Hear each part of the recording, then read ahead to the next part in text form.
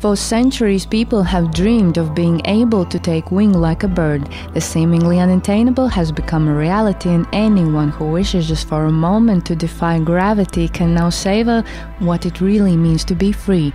The Aerodium team can actually be called modern-day Icaruses that offer active outdoor tourism enthusiasts the unique opportunity to fly in a vertical wind tunnel. Aerodium's head Ivars Beitāns had the first opportunity to experience the wind tunnel while visiting the USA.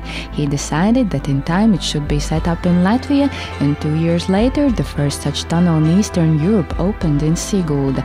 The creator of the wind tunnel is the French-Canadian inventor Jean Saint-Germain, who entrusted his idea to Aerodium.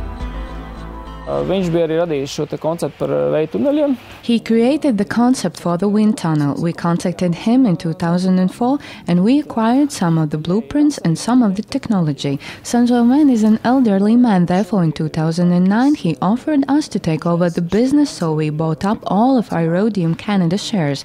Now we are owners of the Canadian enterprise too. Aerodium not only produces wind tunnels and trains potential flyers, but also entertains audiences with an impressive show. Especially at the closing ceremony for the 2006 Winter Olympics in Turin, the company presented a unique wind tunnel device that lifted Latvian flyers 25 meters high in the air. Beitāns reveals that much work has been done in developing the technology. We purchased the 1980s version from Saint-Germain. Technology was different then and we adapted it to fit 2004 requirements. We made great strides in terms of technology that allowed to participate in the Olympics and create major shows, bringing us popularity also as tech producers. In terms of development, we surely can contend for first place in the industry in the world.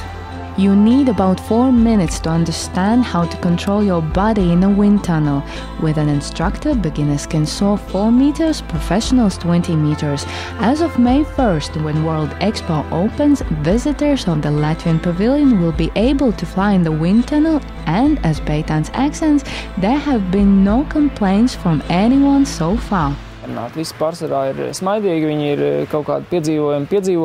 After the flight, most have smiles on their faces because they have had a real experience, even delight. Flying in a wind tunnel is often associated with fulfillment of childhood dreams. People are happy, joyful. That's why for World Expo we thought of the slogan that we are showing the world happiness technology that helps people be happier.